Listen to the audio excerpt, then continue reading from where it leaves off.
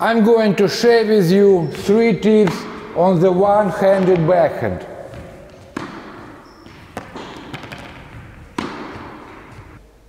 The core rotation is the source of power. My arm is relaxed, I'm turning my body.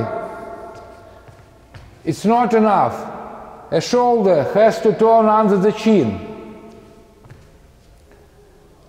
Step forward, heel to toe. As soon as I feel the weight transfer comes out, I turn my hip. Step turn.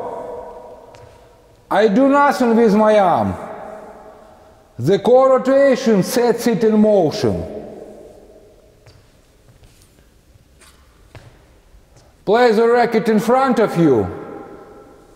Put the hitting hand on top. I hold the bicycle handlebar this way. The tip of the racket is pointing towards the ceiling. I'm going with my body like I've shown you.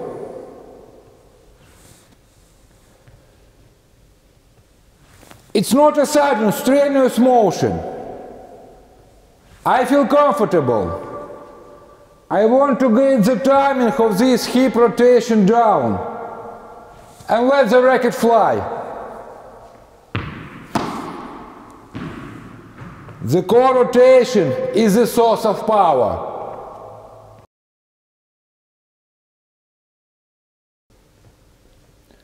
Before the racket starts moving forward, you got to go all the way back.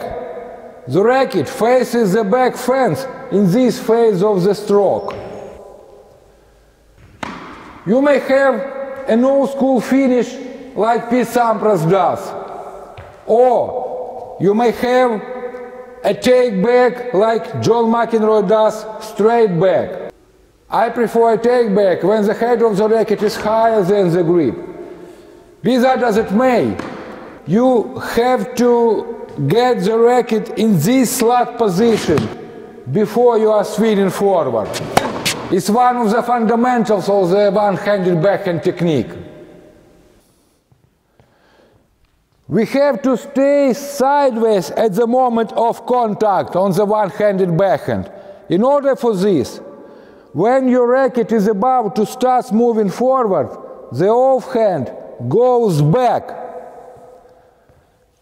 The offhand is on the throat of the racket, all the way down, and somewhere near the pocket, it goes back. The offhand acts as a counterbalance to your hitting arm.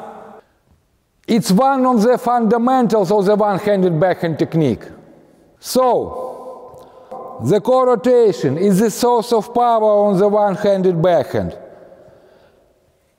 Put the racket in this slot position before you start moving forward. The offhand goes back. You can do it.